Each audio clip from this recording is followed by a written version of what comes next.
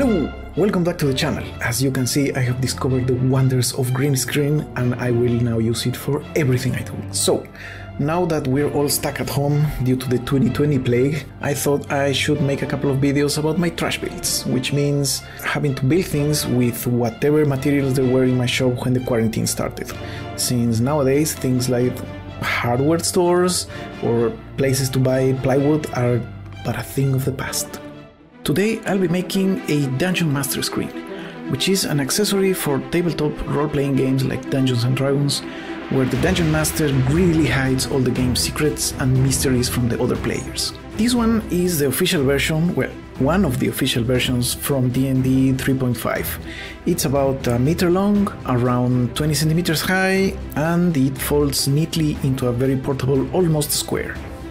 I always wanted one of these, but made out of wood, so it would look like an actual worn-out medieval artifact. The plan is very simple. This thing will have two sides. The front part will have two main panels with some artwork and two smaller wings that will be there just to help hold the whole thing up and to hide the table from the sides. The inside part will be covered in a thin layer of cork, so the DM can put up papers like charts, maps and things like that. I thought of going for a version with 4 sections of the same size, like the very fancy stuff they use in Critical Role, for example, but I was going to transfer the artwork from a photocopy page, so the two front sections ended up being the same size as the paper I used to make those copies. I took out the empty paper and then used that to mark my wood and start cutting. As I always say, trash plus time is an investment. This particular piece of super thin plywood has been in my shop for maybe a couple of years. Last year I used this part to make the mummy book, and then now this other part will become a Dungeon Master screen. You never know when your trash is going to be your salvation. Then I had to actually cut both front parts. That ridiculous white plank is what I use to make straight cuts right now.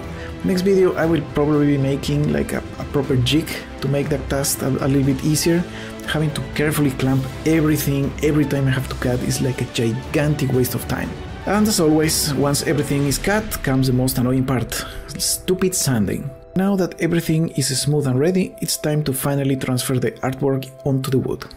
This is done by using Mod Podge or any equivalent glue to cover up the surface of the wood and then placing the photocopies or laser printed pages ink sac down onto that glue.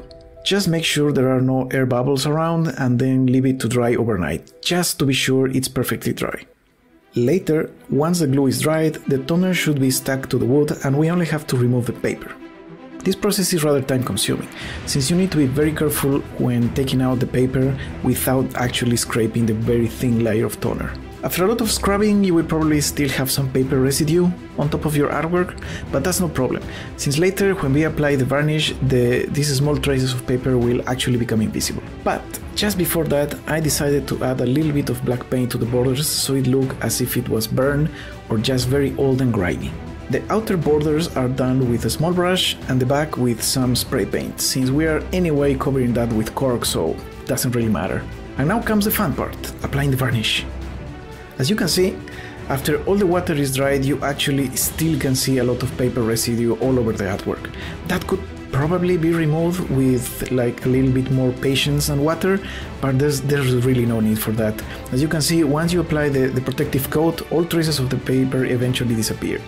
In my case, I only had this yellowish varnish, but it actually seems rather appropriate since I wanted the piece to look similar to like a really old painting that starts to get yellow.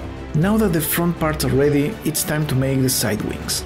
Once again, in my many trashy adventures I found this, which in my opinion, of course, is a beautiful piece of rusty metal.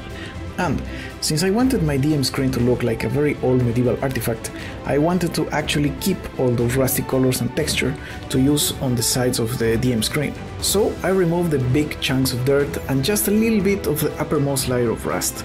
I then cut a couple of pieces from this, rounded the corners, made all the borders smooth, and then applied 3 to 4 coats of clear lacquer, so the fantastic color will be protected from the world, and of course the Dungeon Master would be saved from all the nasty oxidation.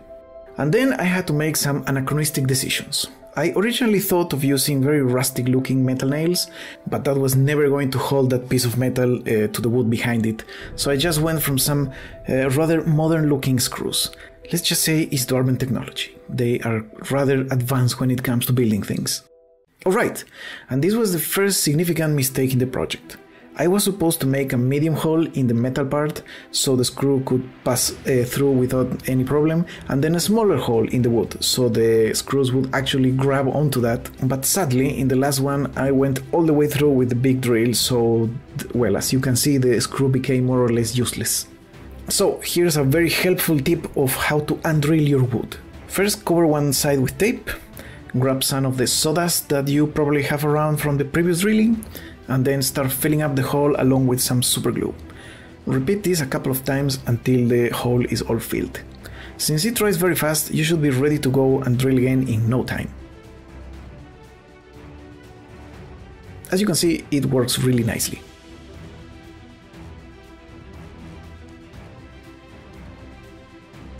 Later, as it usually happens, I had to cut off all the pointy parts of the screws that were poking out on the backside. And with that, all front parts are ready, and it's time to put them all together. As per the new only trash rules, I went to my leathery leftover bin, which luckily has plenty of strips from many other book builds from the past, which obviously I never throw out. I selected a couple of pieces of leather goat, since it's very thin and at the same time is very resistant and very hard to pierce. I used that to make the Necronomicon cover, and having to sew that was absolute agony. To glue everything together, I use what I'm assuming is the equivalent of barge. Over here, that's what shoemakers use to make their shoes.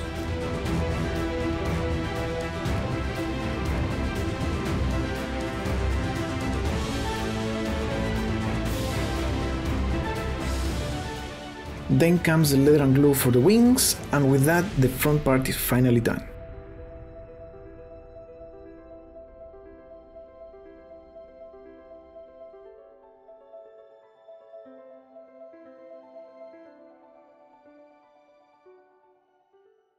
And now comes the back, which will be simply covered with a thin layer of cork so you can attach all the papers and maps and anything you want with a couple of cork pins. Gluing the back of the two main panels went great, but then came another significant problem. I also wanted to put some cork on the back of the wings, but as it usually happens when you don't write down your freaking plans on a piece of paper, I completely forgot about that. And obviously, only after everything was dry the next day did I realize that there was no space for another layer of cork. The ungluing process would have completely destroyed it. That was my last piece of cork of that size, and sadly there are no hardware stores open in the middle of the plague. In the end, I just used some more leather leftovers to cover up the back of the wings. I think it looks classy, and it also holds pins with a little bit of luck, and it actually works as a good place to use tape that can be easily removed. So there is my new fancy DM screen. It is actually a rather easy build. If you don't use any weird rusty decorations, you can very easily use fabric instead of leather, and all the other materials can easily be found in any school supply store. When and if we see one of those again, who knows? So bye! Alright, subscribe, hit the bell icon, blah blah blah blah blah. Stay safe, take care of your loved ones, kill everyone else.